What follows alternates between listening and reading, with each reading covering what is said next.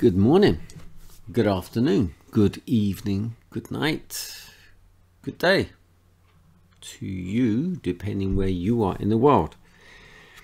It's my nighttime devotion. We're reading from Lift Him Up, a devotional, and the title today is The Lost Sheep, a Special Burden.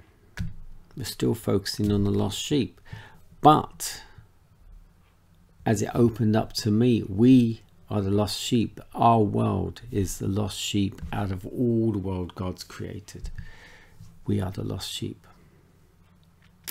The scripture reading comes from Luke 15 verse 4. What man of you, having 100 sheep, if he lose one of them, doth not leave the 99 in the wilderness and go after that which is lost until he find it?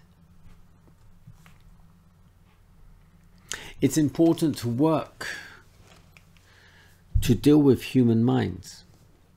Man is God's property, and angels are looking with intense interest to see how man will deal with his fellow man.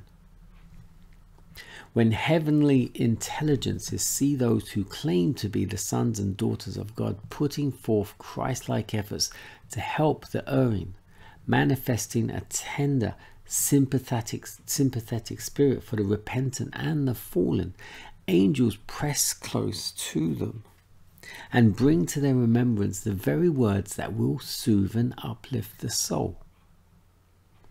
Holy angels are on track of every one of us. We're not to despise the least of God's little ones, not to exact homage for anyone toward ourselves. The angels are all ministering spirits sent forth to minister to those who shall be heirs of salvation. Shall we be privileged to cooperate with heavenly intelligences? Will God accept us as light bearers to the world? Christ has taken the position of one who came to seek and save that which is lost. And he has exalted the world inasmuch as he did die to redeem it, to bring back the one lost sheep in the fold. Jesus has given his precious life, his personal attention to the least of God's little ones. And angels that excel in strength encamp around them that fear God.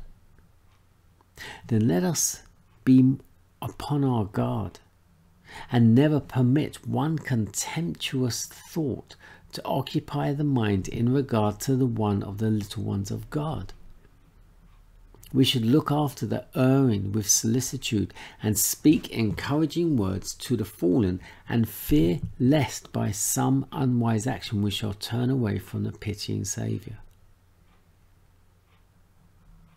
Those who love Jesus will love those for whom Christ died. If many of the sinners that are around us had received the light which has blessed us, they would have rejoiced in the truth and have been in advance of many that have had a long experience and great advantages. Take these lost sheep as your special burden, and watch for souls as they must give an account. Draw not a glance to yourself, but cry with earnest, heartfelt interest, Behold the Lamb of God that taketh away the sin of the world. This is the Christian's message to the world. This is the effective argument. Encourage your heart to put forth earnest endeavours to induce perishing souls to fix their eyes upon him who was lifted upon the cross. And remember that as you do this, unseen angels are impressing it upon the heart and leading the soul to believe in Jesus. The sinner is enabled to see Jesus as he is, full of compassion, pity and love, and he exclaims, Thy gentleness hath made me great. Psalm 18:35.